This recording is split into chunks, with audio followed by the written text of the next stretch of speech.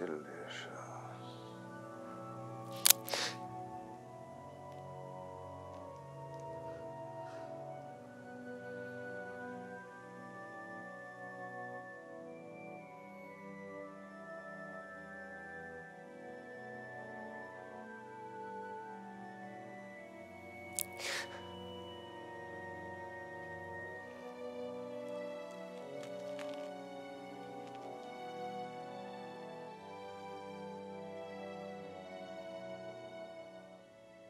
Will you walk into my parlor? Said the spider to the fly.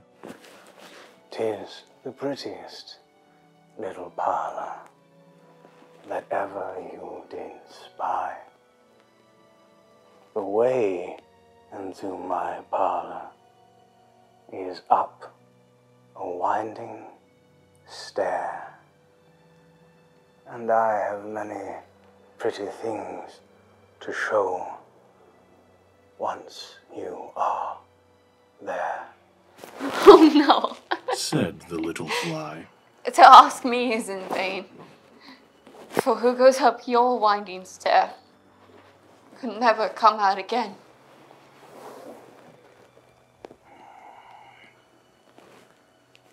You must be very weary, dear, with soaring up so high. Will you rest upon my little bed? Said the spider to the fly. The curtains are all drawn around. The sheets are nice and thin.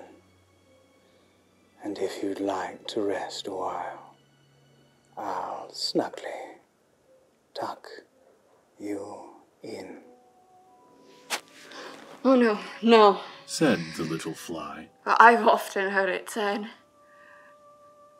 I never, never wake again with those who sleep upon your bed. My dear friend, what can I do to prove the warm affections I've always felt for you? I have within my pantry a good store of war that's nice.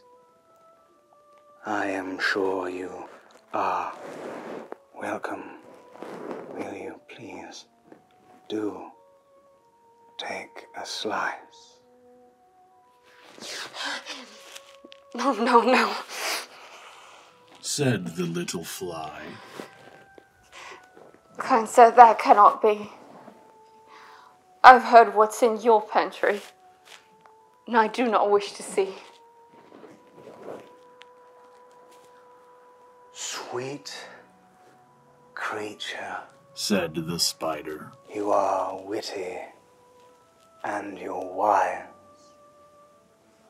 How handsome are your gauzy wings.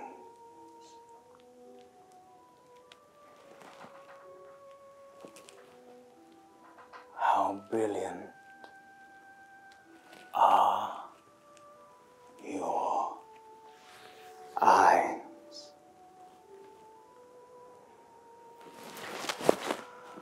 I have a little looking glass upon my parlor shelf. If you come in one moment, dear, you shall behold yourself. I thank you, gentle sir, She said. for what you're pleased to say. And bidding you good morning now, I'll call another day.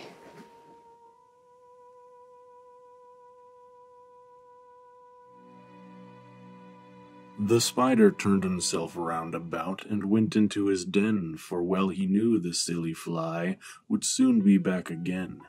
So he wove a subtle web in a little corner sly, and set his table ready to dine upon the fly. Then he come out his door again, and merrily did he sing.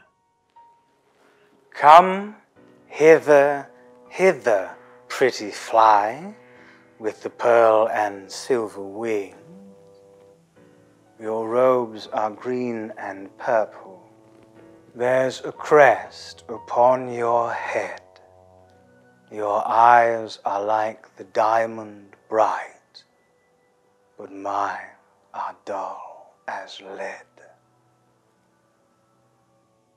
Alas, alas, how very soon the silly little fly, hearing his wily flattering words, came slowly flitting by. With buzzing wings she hung aloft, then near and nearer drew, thinking only of her brilliant eyes and green and purple hue, thinking only of her crested head. Poor foolish little thing! At last up jumped the cunning spider, and fiercely held her fast. He dragged her up his winding stair, into his dismal den within his little parlor, but she ne'er came out again.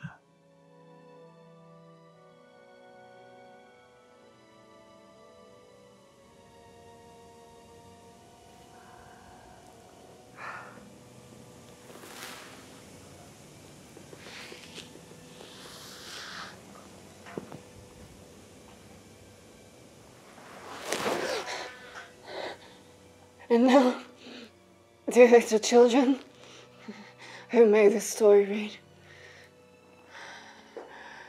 but to idle, silly, and flattering words, I pray you never give heed. Unto an evil counselor, close heart, and ear, and eye, and take a lesson from this tale of the spider and the fly.